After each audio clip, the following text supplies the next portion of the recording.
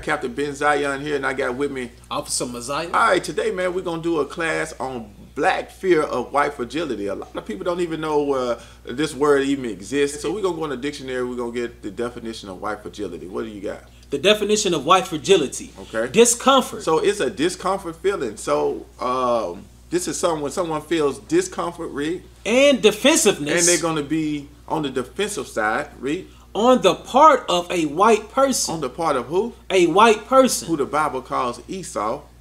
When confronted by information. So when you confront them about the facts of slavery, about the facts of the civil rights movement, about the facts of what's going on today, of the racial inequality, read. About racial inequality. Okay. And injustice. So this is the feeling that comes over white people when you speak about the racial equality and injustice about what's been done to us, or what has been done and what's being done to us today. All right, that feeling is called what? White fragility. All right, so let's go to Job chapter 9 verse 24. The book of Job chapter 9 and verse 24. All right. The earth is given into the hand of the wicked. All right, so because the way they got the privilege of feeling like this is because what? The earth is given into the hand of the wicked. The Most High gave the earth in control of the wicked. So the wicked is now able to control the earth. They're able to control how you feel. They're able to control your social media. They're able to control how you think.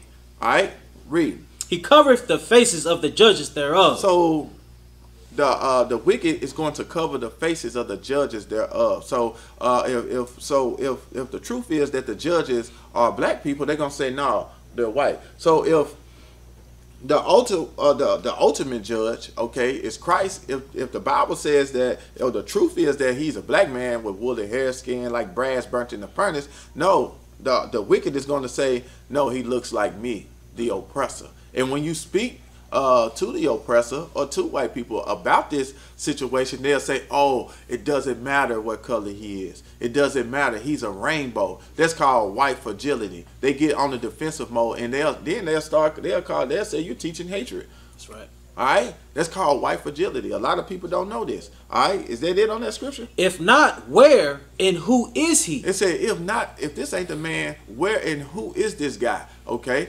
All right, they got their own definition in the Bible. I mean, in Google, it's called white fragility. Give me Psalms 58. The book of Psalms, chapter 58, and verse 3. So check it out. Check it out. Listen. The wicked are estranged from the womb. So the Bible said that this wicked man is going to be estranged from where? The womb. Meaning, as soon as he fall out of his mama, he going to be estranged. Read. They go astray. They go where? Astray. They go astray. They go away from God. Read. As soon as they be born. As soon as they be born. Read. Speaking lies. They do what? Speaking lies. They speak lies. That's what they are born to do, to speak lies. Okay? Read.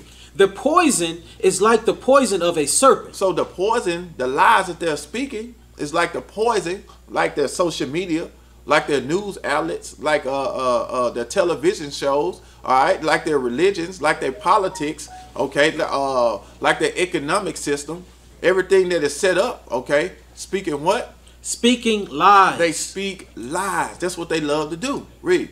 They are like the deaf adder. All right, they like the deaf adder. That's a snake. All right, a snake cannot hear. So you can't talk to him. You can't tell a snake when he gonna bite you. So this dude is like a deaf adder, man. It's like you could tell him, man, look, we're not speaking hate. We're not a hate group. He can't hear you. He a damn snake. That's right. You know what I mean? A snake ain't got no ears. All right? So he like a deaf adder. Read. That stoppeth her ear. Okay. Which will not hearken to the voice of charmers. All right, they're not going to hearken to the voice of what? Charmers. Charmers, okay, read. Charming never so wisely. All right, charming never so wisely. Let's go to Sirach chapter 12 and verse 16 right quick. Just to show you these people were born to speak lies, okay? So it's called white fragility. It's what they use, a feeling that comes over them, all right, when they begin to start speaking their lies against the racial injustice and equality that's done to the Israelites scattered abroad. Listen. The book of Sirach, chapter 12 and verse 16. An enemy speaketh sweetly with his lips. See, the Bible says an enemy. Now, hold on, stop. All right, let's go to Deuteronomy. Let's see who the enemy is. Give me Deuteronomy 28 and verse 68. In this case right here, who is the enemy? It says an enemy will speak sweetly. Talking about he got some good things to say with his lips, okay? Everything's going to be all right. We're going to give you justice. We're going to give you peace, all right? All right, read. The book of Deuteronomy chapter 28 and verse 68. And the Lord shall bring thee into Egypt again. So the Lord was going to bring us back into oppression again. Read. With ships. And this time we was going to go on cargo slave ships. Read. By the way whereof I spake unto thee. Thou shalt see it no more again. Yeah, we wasn't going to see our homeland Jerusalem or the western coasts of Africa. No more. Read. And there when you got off the slave ship, ye shall be sold. We was going to be sold unto your enemies. Unto who? Your enemies. So your enemies are the ones who sold us. Your enemies are the ones who taught us how to read. Our enemies are the ones who taught us the understanding of the Bible. Our enemies are the ones who are lying to us today. All right, read. For bondmen. We're gonna be slave men. And bondwomen. And we're gonna be slave women. And no man shall buy you. And no man shall buy you. Go back to Psalms 58. Now listen. The book of Sirach, chapter 12 and verse 16. An enemy speaketh sweetly with his lips. So an enemy is going to speak sweetly with his lips. So the people that sold us is always going to be speaking sweetly with their lips. Read. But in his heart. But in his mind, the heart is the mind. Listen. He imagineth how to throw thee into a pit. And he imagined how to keep us in the ghetto. How to throw us in the pit, how to keep us at the bottoms of society. All right, this is the imagine. You think they really gonna let us ever be equal to them? Never. No master is gonna let the slave ever be equal to him. All right, read. He will weep with his eyes. And he'll weep with his eyes. He'll sit there and look sad. And some of them might just sit up there and really cry, turn all red and pink in the face, like they really care for the Israelites, like they really care for the blacks and Hispanics and the Native Americans. Read. But if he find opportunity. He will not be satisfied with blood. He will not be satisfied with killing you. He will not be satisfied with leaving you in the ghetto. He will not be satisfied with putting heroin in the community. Now he got to put crack in the community. He's not going to be satisfied with putting just crack in the community. Now he got to put pills in the community. He's not going to be satisfied with just putting pills in the community. Now he's going to put medicated marijuana in the community. All right? He's not going to be satisfied with only just that. He's going to put guns and bullets in the community for us to kill up one another. He's not going to leave off until he's satisfied. And the Bible said that he ain't going to be satisfied until when? To not be satisfied with blood. And he's not going to be satisfied with blood. All right? If adversity come upon thee. All right? And if trouble come upon you, thou shalt find him there first. You're going to find this white man. He's going to be there first with his government assistance, right? Read. And though he pretend. Okay, read that clear. And though he pretend. He going to lie. To help thee. He going to act like he really helping the black community. Read. Yet shall he undermine thee. And yet shall he listen to nothing that you say. All he wants you to do is vote for him. All right, so he can get the job. All right, so he can oppress you the way he wants to oppress you. All right, so let's go to Psalms 55 and verse 1. All right, white fragility. All right, it's the feeling, it's a discomfort that they have come upon them when you speak about the racial injustice or inequality that's been done to your people. All right, read. The book of Psalms chapter 55 and verse 1. The words of his mouth were smoother than butter. So the words of this wicked man's mouth was what? Smoother than butter. Man, it's smoother than butter. He'll lie and you don't even know he lying. All right, because he make it sound so smooth and good. Read. But war was in his heart. But what? But war was in his heart. But war is always in his heart. Why you think we went from the slave trade to the civil rights movement to the Jim Crow laws, or from the Jim Crow laws to the drug epidemic? Now we're in chemical and psychological warfare with this same dude because he is speaking what? His words are smoother than butter. All right, keep reading. His words were softer than oil. All right, his words are softer than oil. He always trying to say out like he's out to help us. All right, read. Yet were they drawn swords. All right, yet were they drawn swords. Yet was his words nothing but destruction and death to the Israelites. Okay, let's go to Micah chapter 2 and verse 1. The book of Micah chapter 2 and verse 1. Read what you got. Woe to them. So woe means destruction unto who? To them. Talking about the wicked. Read. that devise iniquity. They devise iniquity. They think of ways to keep us in sin. Read. And work evil upon their beds. They think about this while at nighttime. Okay, they laying in the bed thinking of ways to make money to keep us in sin. Read. When the morning is light. Okay, when the morning comes, all right, when the daytime comes, it's time to get up. They practice it. They practice it. They sit up there and practice what they sit up there and thought about. Read. Because it is in the power of their hand. Because what? The world was given into the hands of the wicked, and the things that they can practice is in the power of their hands to do these things. Okay, all right. And when you speak about the wicked that they practice, it's called, and the feeling that they get is called white fragility, to make you feel like, oh, you a black racist now. Okay, all right. Is that it? And they covet fields. And they do what? Covet fields. They covet fields. One field they covet is called North, Central, and South America. All right? They covet fields. They want that. They had to come get that. Okay, read. And take them by violence. They do what? Take them by violence. No, they ask people. Take them by violence. And these people will take these fields by violence, by the sword, by guns, okay? By nuclear warheads, okay? They take what they want by violence. Read. And houses. And they take it by violence and what? And houses. And houses. And take them away. And they take them away. And they oppress a man in his house, even a man in his heritage. All right, they oppress a man in his house, a man in his what? Heritage. And when you talk about the oppression that they oppress us with, the feeling that comes over them is called white fragility. All right, so what we're doing is biblical. All right, the scriptures tell us to go out into the highways and the hedges and compel our people to come in,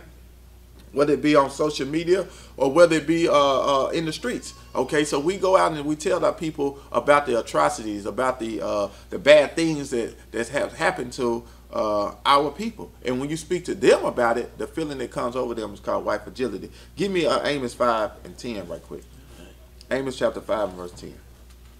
They hate for you to bring up the past on what their grandparents doing to us. All right, their great grandparents done to us. They hate to bring up the civil rights movement. The only thing they want to talk about the civil rights movement is who? Dr. King. All right, because he told us to suffer peacefully. All right, so when you talk about anything else besides Dr. King and the sit-in or Rosa Parks, something like that, now you want to tell you can't talk about Malcolm X. That's right. Don't talk about Marcus Garvey. Don't talk about people like that. All right, let's talk about people that taught us how to suffer peacefully. All right, read what you got. The book of Amos chapter 5 and verse 10. They hate him that rebuketh in the gate. So they hate people that correct them where? In the gate. Off top, at the door. They hate it. Read.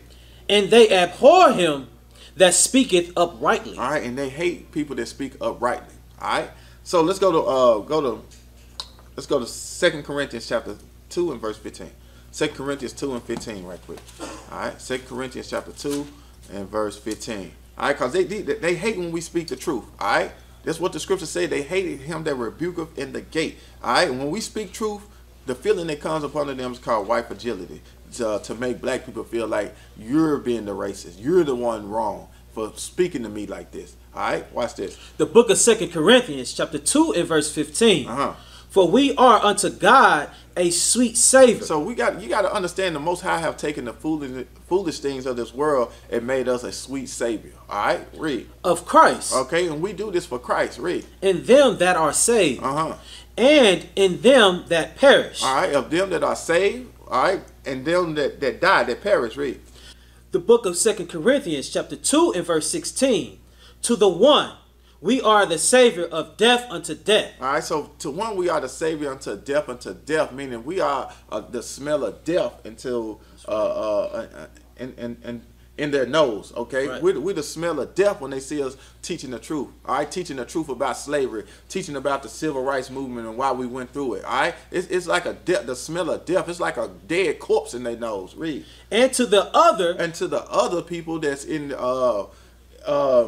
and to the other people that's keeping the commandments, read. The savior of life unto life. All right, to the Israelites, we are the savior of life unto life. Okay, is that it? And who is sufficient for these things? All right, who's sufficient for these things? Read. That's it. It's verse 16? That's 16, yes sir. All right, give me Job 15 and 20. All right.